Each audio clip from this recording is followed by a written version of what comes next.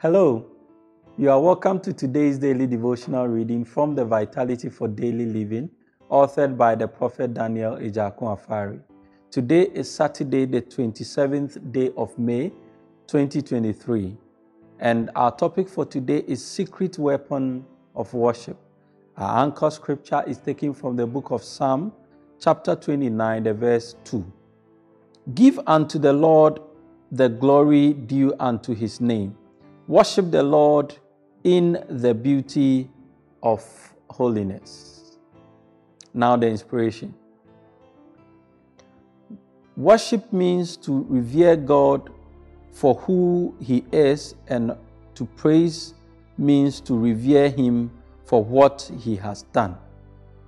God loves worship.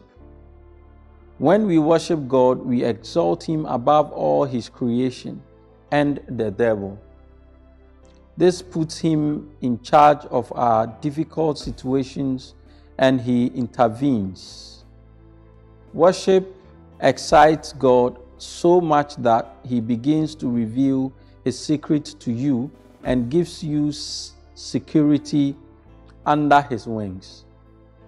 It is the password into the prophetic realm. This explains why people begin to prophesy and see visions in our church services when worship is in session. When your faith comes to an elastic limit and you worship God, you activate the secrets of worship, and God gives you your need. You have complained and murmured against God for far too long. It is time to worship him. If your worship would go up, the blessings which have delayed would come down swiftly. Many Christians think God can do everything. No, there is one thing God cannot do, and that is to worship himself. So, he is always busy up there looking for someone on earth who would worship him. When he finds someone in worship, he senses a stop work command, and he stops looking for a worshiper and uses his time to take care of the needs of the worshiper. If we take care of his business, he takes care of our needs. You cannot be praiseful unless you are grateful to the gracious God. If you praise God, your womb is opened and blessings come down.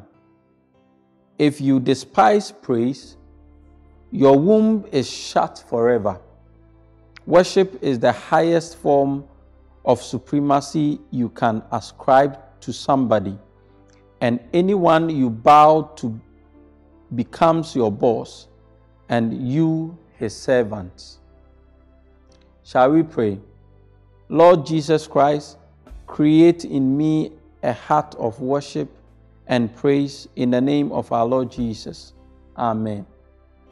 Read the Bible in 1 year. For today, please read 1 Chronicles chapters 20, 21, and 22, and John chapter 10, the verse 22 to 42. Thank you. God richly bless you, and see you tomorrow.